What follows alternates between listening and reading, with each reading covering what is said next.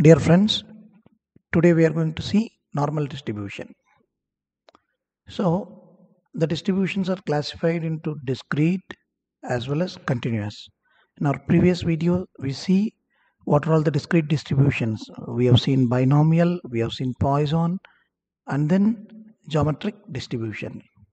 So now, in the case of continuous distributions, we are going to learn normal distribution, exponential distribution, uniform distribution, etc. So today our concern is on normal distribution.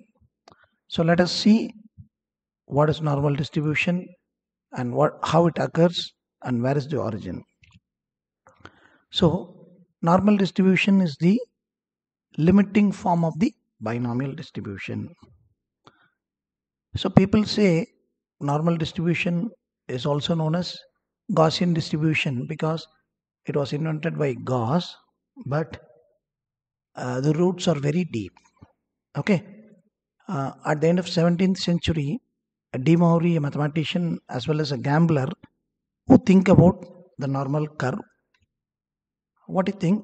Suppose you toss two coins, then the probability is going to be uniform, 50-50, right? Probability of getting an head and tail is 50-50. Now, if you increase two coins, what will happen? Is going to be 1/4, 1/4, and 2/4. Similarly, 3 coins. When you go for 4 coins, 5 coins, 6 coins. So what we are observing, it is not uniform. It is moving like something like this. Okay. So when the number of coins are getting larger and larger and larger, De Moivre observed that it follows a pattern. Okay. It follows a normal curve, a smooth curve, a bell-shaped curve. Okay. So you can see now this is the example for 10, 30. So the curve look like this. When it goes 50, similar. And he observed it follows a pattern, but the problem is he cannot able to formulate the theoretical idea. He cannot able to give a proper formulation for it. And in the later, in 18th century, the great mathematician Gauss have given the clear idea about what is Gaussian distribution and the formulation, etc. So it was called as either Gaussian distribution and normal distribution. Let us see what are the conditions when it works. First of all, the random variable should be continuous. That is obvious because it is continuous distribution. Now, as we said, the number of trials n is going very, very large. It almost goes to infinity.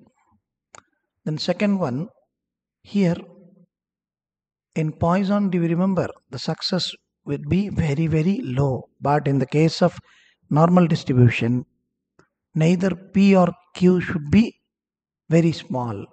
They should be fairly equal. So might be 50-50 or they are very close to 50-50. Okay.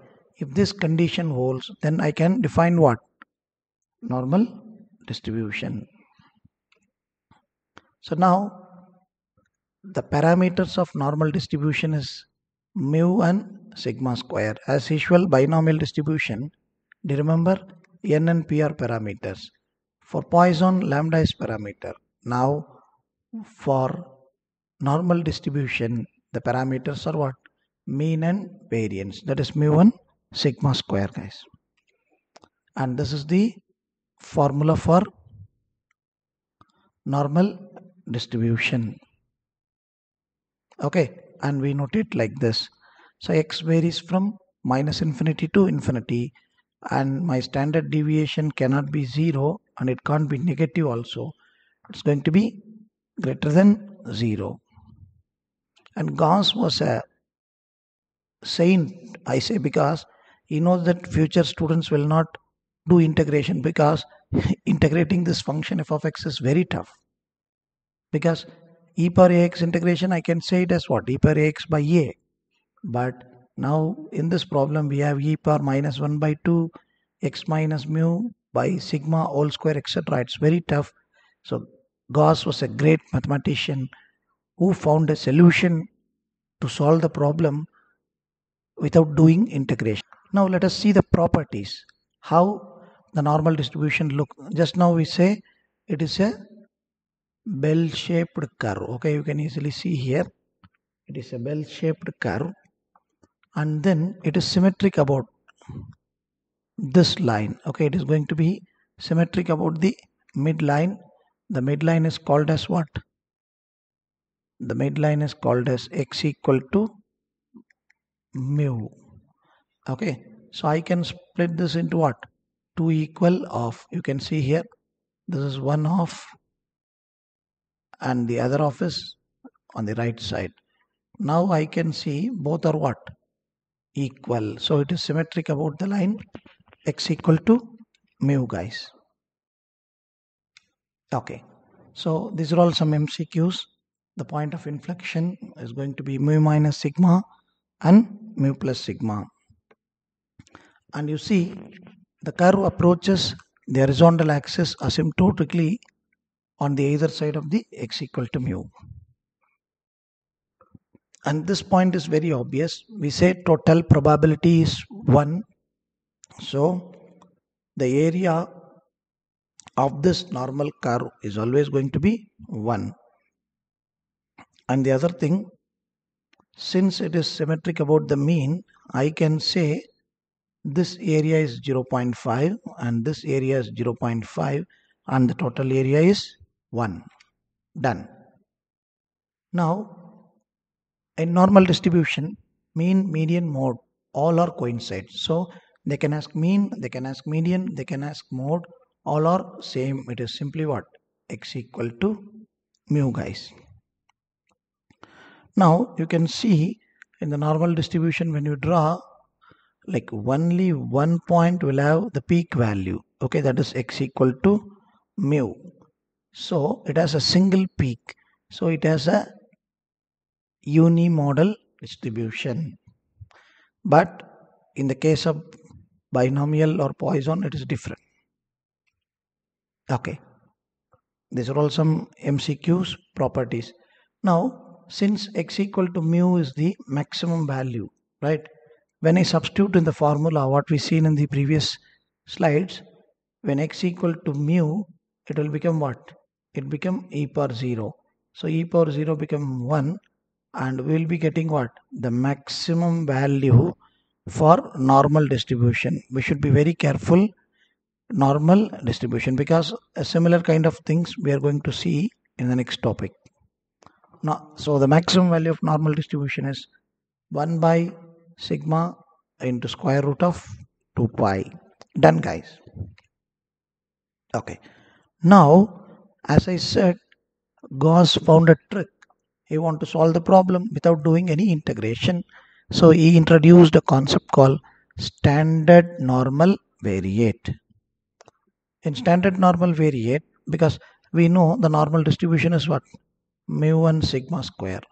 When it is a standard normal variate, now my n will become 0 and 1. That means my mean is 0 and my standard deviation is 1.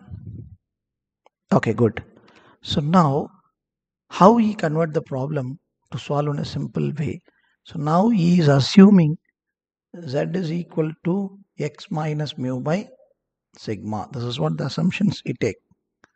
Okay, to convert the problem and to solve in terms of z with the use of normal distribution table, guys.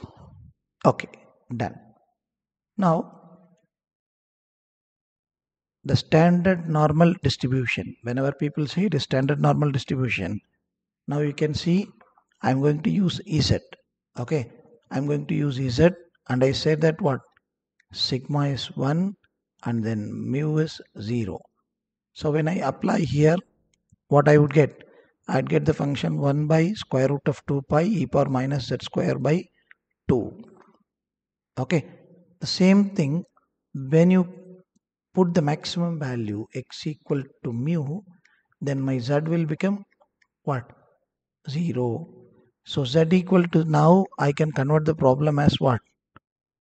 Z equal to 0. Instead of x equal to mu, I can write this the same as what? I can write this as z equal to 0. So it has the single peak point. Okay. So now for standard normal distribution, the maximum value attains when z equal to 0. When you put z equal to 0, e power 0 is 1. So it is going to be 1 by square root of 2 pi, where z lies between minus infinity to infinity, guys. Okay. So the other name for standard normal distributions are unit normal distribution and Z distribution.